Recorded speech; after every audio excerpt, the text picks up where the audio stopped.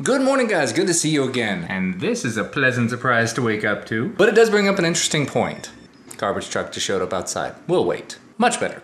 So, first thing this morning, I was over on Twitter just looking through all my feeds and everything. I saw an article pop up from Kevin Nether, Kevin the Tech Ninja. And this is an article that I'd seen mentioned a couple of times. It was something I think someone posted to medium.com. Sorry, my bad. It was on fusion.net. And it's an article by Gabby Dunn talking about, and the title is, Get Rich or Die Vlogging, the Sad Economics of Internet Fame. And it covers the idea that there are different levels of YouTubing. Of course, you have the very beginning level people. You've got the people that are not making any money making videos. They're not making any money from any sort of social media. They're sheerly doing it for the fun of it. Some people hope to make money and hope to be famous someday. And that's sort of who this article is targeted at. The people that think that this is something that you're just going to dive into and be famous on day two. There's the people at the high end of the spectrum, the people like the PewDiePies and the Captain Sparkles and the Markipliers, the people that have millions and millions of subscribers that are able to do this as a full-time job, that have brand deals, they have huge amounts of income from merchandising and from, book sales and all sorts of other baskets they have their eggs in. And then there's this third category. And the reason that I wanted to talk about this specifically is I kind of fit into this third category, sort of. The third category is the people that are in the middle, the people that have a medium amount of subscribers. And while I would consider myself to be on the low end of medium, I'm still sort of in there. I'm one of the people that is earning money from making videos on the internet. I'm earning money from content created and shared in a social media platform.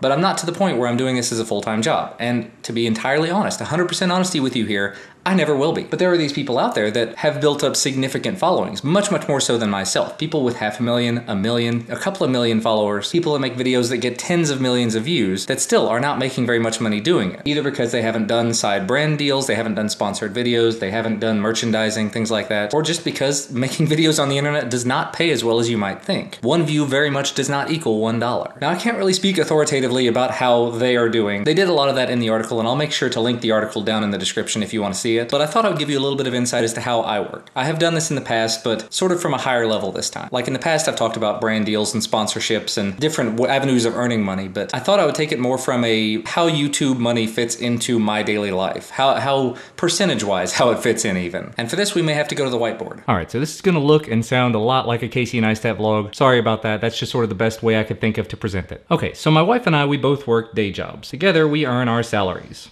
Let's say this is about how much we earn. Salary. You work your daily job to be able to attain a certain level of comfort in life. We will say that comfort level is right here, which means that anything above and beyond that comfort level line can go into savings, it can go towards extravagances, things like that. So according to the little chart that we've got established here, we do pretty well just on our own with our salaries. This has allowed us to live in a nice house, in a nice neighborhood, in a place that we're happy with, to drive pretty decent mid-range cars. You get the point. Now, on top of this salary, we're gonna put this little sliver here, and this is not gonna be entirely to scale, but pretty close. This little sliver represents, we'll just call it YT. YouTube earnings, online earnings, Amazon affiliate money, money I've earned from XDA, money I've earned from doing things on the internet. Here, I'll make it a little easier to read. So this is internet money. Now, like I said, this is not 100% to scale, obviously, but you'll notice this as compared to that, significantly different. Because in the grand scheme of things, I make a very decent living from my day job, my wife makes a decent living from her day job, so we are very fortunate that we do not have to rely upon YouTube as a full-time thing. Which actually means that since we are that much above that comfort line, basically all of the money I earn from YouTube is stuff that I can reinvest into doing stuff on YouTube. So I'm in a very fortunate place that I've been able to afford to buy new cameras and new phones and new tablets and lighting setups and microphones and all of the little bits and pieces that I've needed to improve my YouTube career. And over time, this little portion has grown. When I first started out, obviously, this portion was zero. Being a part of XDA has made that grow significantly, but then again, in the last few months, it's actually gone down again. But my own YouTube career, my own side of things, has actually increased quite a bit. But just to sort of put it in perspective here, if this is the kind of thing that I am able to attain having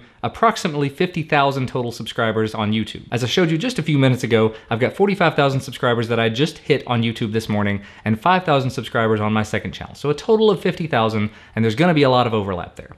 If this is the kind of money that can be earned having around 50,000 subscribers, taking that and multiplying it to get to this level is gonna be about, let's say, 10 to 12 times that much. So you take that 50,000 number and you multiply it by, let's say 10, and you get 500,000. You know how many people on YouTube are above that number? And that's just saying YouTube. That's not counting how many followers you have on Twitter or Facebook or Instagram or Tumblr or wherever else it is you choose to share your content. Now, there are people that can do really well at a lower level than that. But to be sustainable for someone like myself, this is probably a number that would have to be reached. And realistically speaking, I don't think that's ever gonna happen for me. And that's okay. Now the problem is there are people that are reaching this number. People like the person who wrote the article. But because this is not how they've been doing it all along, it means that every penny that they've been earning, they've been having to spend on staying alive. One part of the article was talking about going to a red carpet event with $80 in their bank account, or being at some sort of an event worrying about how they're going to be able to buy groceries the next week. I'm not necessarily saying they're doing it wrong, but they kind of are. And not everybody can do it that way. A lot of people, in order to do it the way they had to dive in when the time was right. They had to grab that audience while the getting was hot. And so the way that I'm doing things may not be the best way for everybody. I'm not saying anybody should be able to do it the way that I'm doing it. I think what I am saying, the point I'm trying to make here is that while yes, there are ways for people to make it full-time on YouTube, it's not for everybody. If you can hit this kind of number on YouTube, if you can get to 500,000 subscribers, and you're earning the kind of money that you think that you could go full-time doing it, that's something to think about. But when you're at this kind of number, this is a fun hobby. This is something that I enjoy doing, and this is something I plan to continue doing.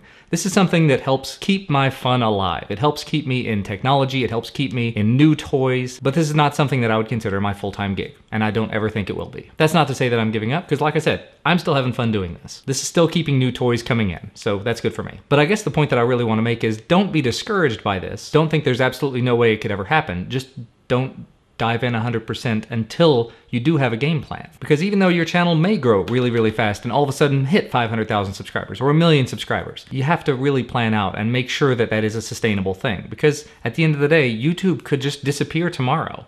Not saying it's going to, but it's a technical possibility. The advertisers could pull out. The brand deals that everyone is working so hard to attain could disappear, which is why so many of the YouTubers that you know and love are moving into other areas. A lot of them are moving into TV shows. A lot of them are moving into merchandising, as I said. They're writing books, they're selling t-shirts. The point of this tiny little bit that I drew that really wasn't necessary, is that there are really two middle tiers of YouTube people. There are the people that are actively trying to do this as a full-time gig, and that's great, and I do wish them luck at it. And there are people like myself, the people that are unfortunately a little bit more realist. The people that do have their day jobs and their day lives, where you currently have my day job salary, my wife's salary put together here, that allow us to live like this. And then we do have this YouTube thing on the side. I think I'm going to stop there. So I went on for entirely too long there, and I don't know how much of that, if any, is ever going to see the light of day. But basically the point that I was trying to make is, if you are a new YouTuber, if you're brand new to this, do it because you love it. If money does become involved, great. Don't just immediately jump into it thinking, I'm going to be the next big star and I'm going to be super hot. If you're in the middle of the road and you've been doing this for a while and you're growing your channel and you're amassing a following and you're earning money from doing it, again, don't be in too big of a hurry to jump into doing it 100% full time.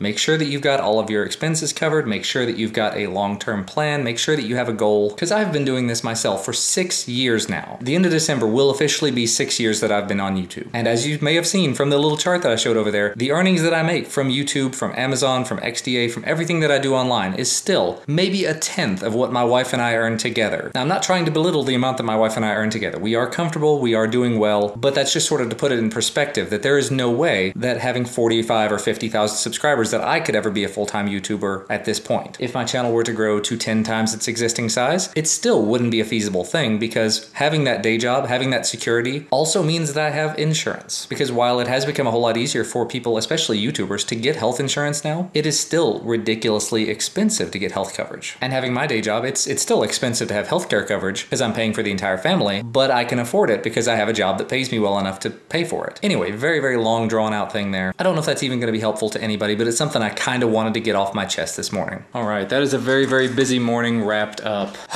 Yeah, sorry if this vlog has gone on really, really long at this point. I did take a few minutes, well, more than a few minutes, and I went ahead and filmed a video for the main channel. I've gotten so many comments over the last few days, dozen or more comments, just basically saying, December 21st, you've got to register all your drones, the cops are coming, the sky is falling. People just terrified, I guess, or amused maybe by the fact that the FAA has started implementing some regulations, some rules that say that you have to have all your drones registered. Not really. Anyway, I'm going into all that detail. It's in the video. The video is going to be going up on the main channel hopefully later today. It was very, very quickly done. It's a horrible mess, but hopefully it does get the point across. It's like a 7-minute video, just me talking about the regulations, talking about the potential fines, the potential penalties, talking about the actual weight limits and what fits into what category, as to whether or not you really need to be worried about it, and how much it's going to cost, and when you have to renew, all the details about it. So do make sure to check out that video if you're into quadcopters and drone flying. Now, the other thing was, I was talking to TK just now. He was talking about the giveaway and how all the people for the giveaway that we did with TK and Kevin and Zach, they were all international. And that got me to talking talking to him about the OnePlus case giveaway that I did. That just wrapped up last night, late last night, and so as soon as it was done, I hit the draw winner button. Now, when I announced that giveaway, I announced it in a video. In the video, I said, because shipping to any other country would be so ridiculously, prohibitively expensive, that it was going to be a US-only giveaway.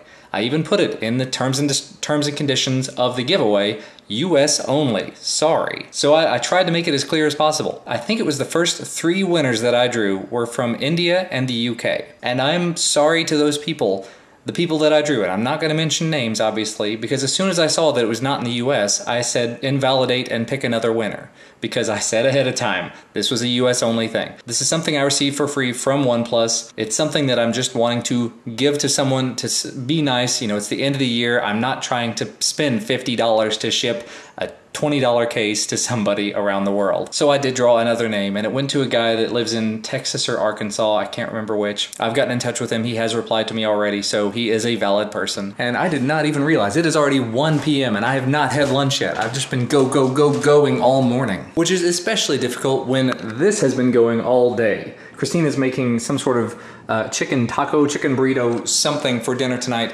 And of course, working from home, I'm having to smell that the entire day. Which, you know, right as I'm starting to really get my appetite back, good timing, I guess. But it's torturing me the whole day. See, the sad thing is, I just took a little bit more time and I went back through all the footage that I've shot today for this channel. I've got a total of over 11 minutes of footage that's already in today's vlog. That's after cutting out a lot. And I still don't think that I've really gotten my point across about the stuff I was talking about this morning. I'm not even entirely sure what my point was, really. I guess it's just that I work really hard to be in the position that I'm in, and I do hope that you guys know that I appreciate the position I've been allowed to be put in. But it's not even that I've been put there, it's that I've put myself in that position. Because I've been working at this for 6 solid years now. I work a day job to be able to afford to work this night job. I have a very loving and understanding family that allows me and affords me the time to do this night job. And actually this daily vlogging thing, because of them, because of my family, I've been able to do this daily vlogging thing. They've been very supportive of it. But I think one of the sort of key things there to understand is that this is not really as easy as it might look. Because doing the kind of things that I do involves a lot of in-between moments. As I was mentioning, spent a little bit of time getting video edited from this morning. Spent a little bit of time shooting video this morning. That's in between doing stuff for the day job. That's in between dealing with things that Christina sends to me to do during the day. That's in between. In about 9 minutes here, I have to go get Duncan off the bus, sitting through meetings for work. Oh, look, I've got a couple of minutes between meetings. Let me go ahead and edit this. While we're in the middle of this, let me go ahead and pull out the camera and I'll shoot a little bit of B-roll of this phone. Let me research a couple of specs about this device that I'm planning to pick up, all while maintaining the day job, while maintaining the family, while making sure that Duncan learns enough, while he gets all the lessons he needs from me. It's a really tough juggling act. And I'm not entirely trying to pat myself on the back there, but I think that's exactly what I'm doing. Sorry. And I just stopped for a minute there to answer a half dozen comments. Awesome. But that's sort of what I'm getting at. Even in addition to doing a full-time day job to be able to support the family, this little teeny bit extra that I get from doing YouTube stuff, I get from working an additional more than 40 hours a week, from video creation, from research, from production time, from that's messages coming in always. And I do it because I love it. That's the key thing to glean from this. Don't do it because you want to be rich. Don't do it because you want to be famous. Don't do it because you want to be the top of anything. Do it because you like doing it. Do it because you like some of the little perks that come along with it, but do it because you like doing it. Bloop, welcome home. How's your back today? Good. Doing better? Surviving? Mm-hmm. Did you find the elf? Yeah. Where is he? What? What? What is he doing in there? You booger. You booger.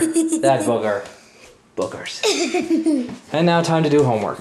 I guess I didn't think far enough ahead whenever I started working on this video. I probably should have thought farther ahead. I'm getting lots of comments. Anyway, I'm getting lots of comments coming in on the FAA drone video, and lots of them are basically, this isn't right, this isn't the way that it ought to be done. Lots of back and forth opinions on it. I just wanted to sort of address the concerns that people had, address my thoughts on it, and it has very much turned into sort of a flaming back and forth. No, it's wrong, you shouldn't do it this way, everybody's just gonna be illegal about it. Okay, cool.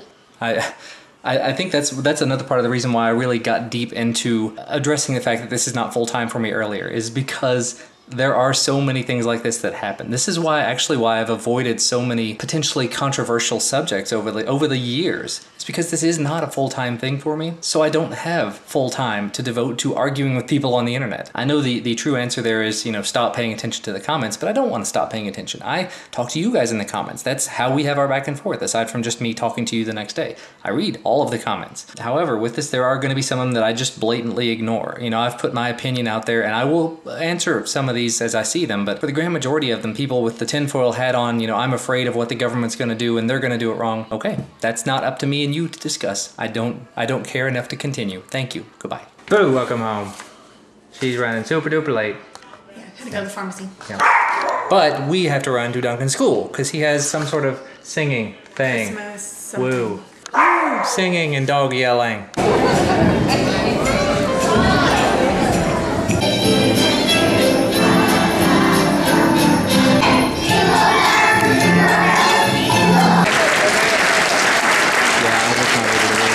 Well, unfortunately, that was a little bit of a bummer. We got there very early, but all the seats were marked as reserved near the front, and it would have been fine, but right as they were bringing the kids onto the stage, they put Duncan right smack dab in the middle of the performance, and the teacher was super duper tall, so she was blocking all of him, and there were 2 kids in front of him, so even when I went up to the reserved section in the front, I couldn't even get him in the frame. He was blocked every angle I went at. So still good to be able to be there and be able to hear all this class and everything, right? You had fun doing it, buddy? Yeah. Yeah, good. And we are home, and it is food time, and someone is sandwiching all of the sandwiches while the rest of us are tacoing the tacos with taco time. And you are missing taco time because you are not a taco boy. I don't like tacos. That's okay. You may someday. You will. But for now, taco time. And apparently, my blood sugar bottomed out and my hydration bottomed out or something. So while we were at this performance thing, I don't even know. Lightheaded, dry. I almost fell over. It was taco time. I am not one who normally likes weird chips. By the way, she just discovered that I've opened the bag of the Southern biscuits and gravy. Those that I've had a few of. And like she was saying, she doesn't eat the weird chips. I do. Eating the weird chips. It's gonna hit you an awful lot like sour cream and onion right at first, and then it's gonna have a follow-up of sausage gravy. It's kind of a weird mix. I called it interesting, and I use the word interesting when I usually describe things I don't like. It's hard to process.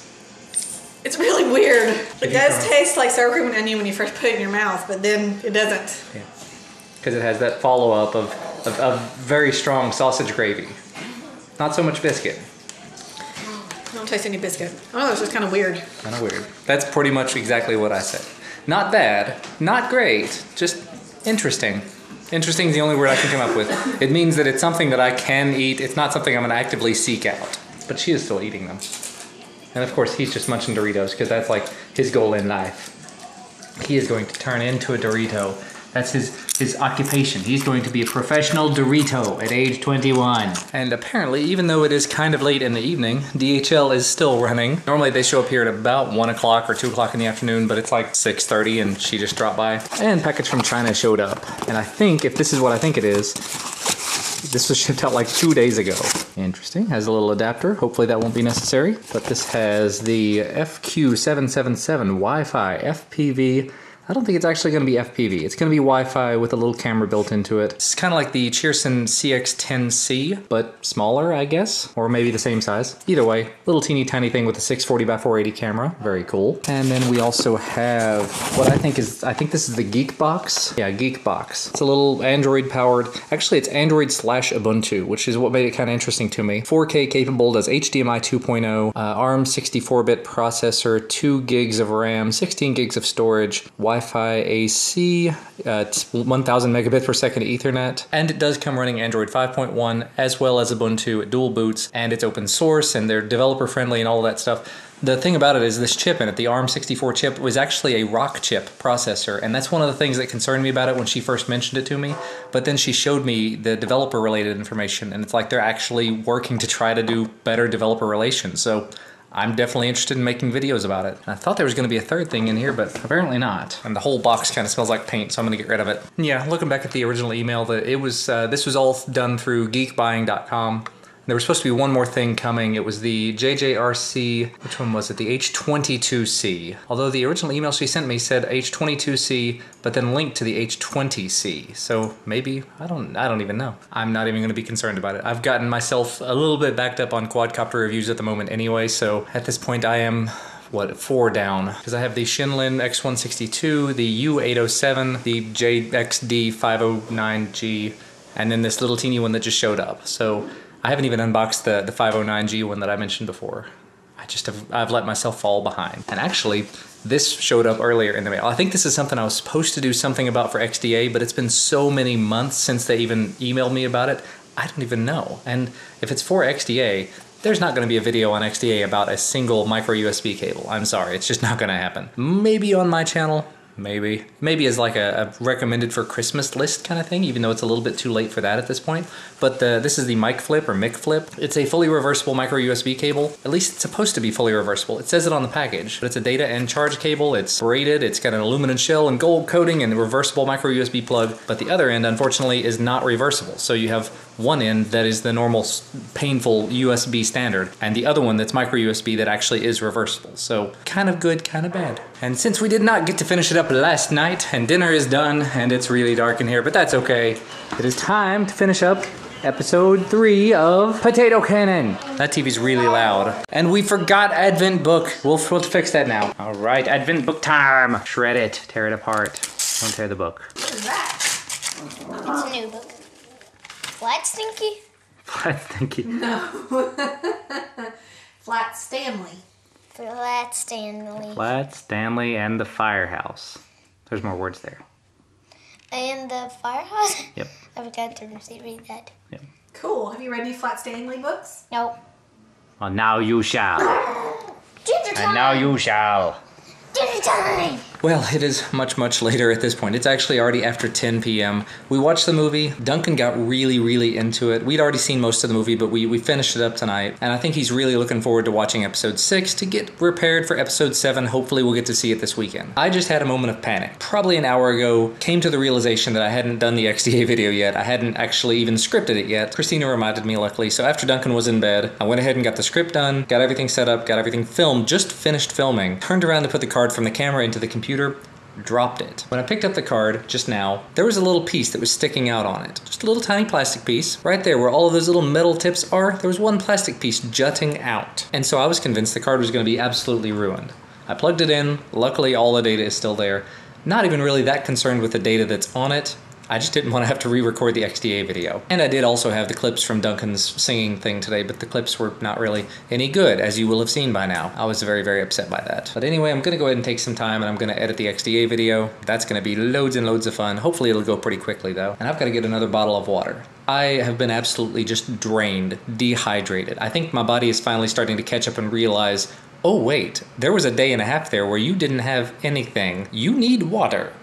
So I'm parched. I'm completely dry. I've gone through two and a half bottles of water this evening, and normally I would have had 0. I know I need more than that.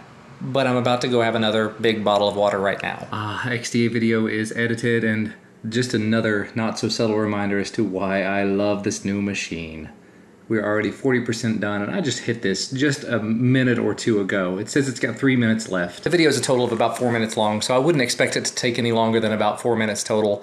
And that's about what it's gonna take. And that's awesome. I can totally handle that. By the way, completely forgot to mention that earlier. A couple of you guys were asking about Duncan to make sure he's okay. He's perfectly fine. He's 6, they get hurt. It's just what happens. In this case, he somehow or another tripped in the bathroom on the toilet.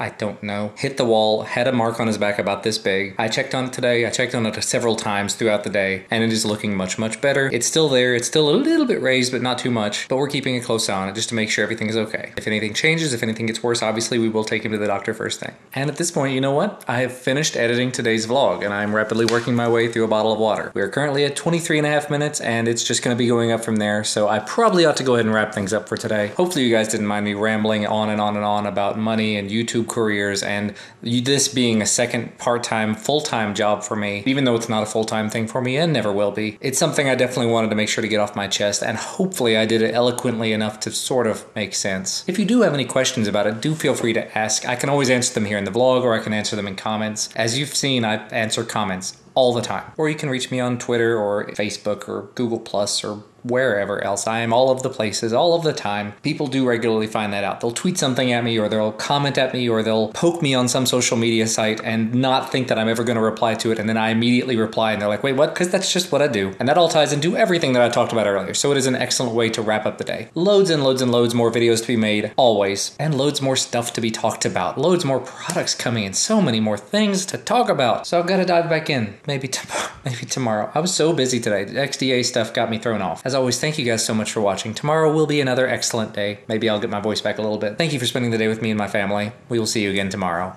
Bye, guys.